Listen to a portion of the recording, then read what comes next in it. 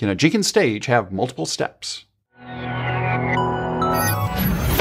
Jenkins pipelines allow you to compose multiple steps to help you model any sort of automation process.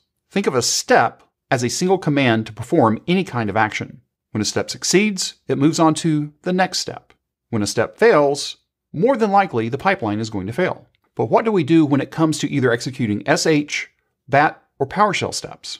Well, that's what we're going to look at in this video. Here's today's starting point. I have a Jenkins LTS controller version 2.387.3. Also on this controller, I have a sample job. Let's go ahead and take a look at the definition of this job. Inside of multiple steps, what I have is a job that has two stages. I have a stage that has multiple steps calling SH. So I'm calling SH, SH, and then SH.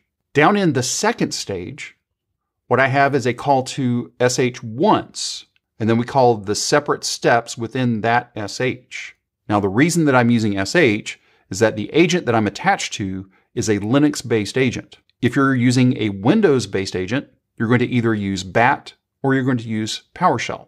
And then the commands that you would call within these steps are going to be the ones native to whatever operating system that you're on, whether that's Linux-based or Windows-based.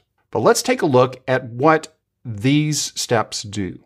Now, this is a very contrived example, but it will show us how this works. So in the first stage, the build stage, I have sh date, I have an sh sleep, and then an sh date again.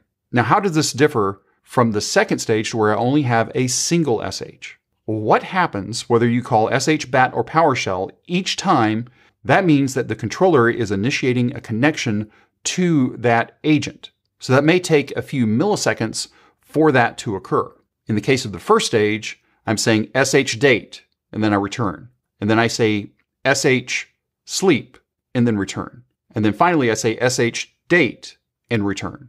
Whereas for the second stage, I'm saying sh date, sleep, date, return. So in the first stage, using that pattern is really useful when you need to fail fast, because I'm able to check the status code for each of those separate calls. In the second stage, what that means is I'm able to go ahead and make the connection. I don't care so much about the status codes except for the very final status code that happens. So let's run this and take a look at what the output is. So we'll click on multiple steps, click on build now. If we take a look at the output, what we're going to see is we see our SH, we see date, we see the date in seconds, and we see that it took about 2 seconds, which makes sense because we slept for 2 seconds. But before we move on, notice that we have SH, SH, and SH.